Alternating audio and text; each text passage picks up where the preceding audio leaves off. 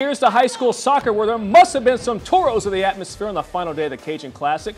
Not quite sure that side headlock takedown that fan was teaching would later come in handy for HJ. Nevertheless, that kick does 1-0 Lady Hawks. Other side now, Dayton looking to even the score. Sanchez puts it through. We're all knotted at 1. Few possessions later, Molina, the dish to Torres. She'll finish it off here for the Broncos as they go on to win this one 3-1.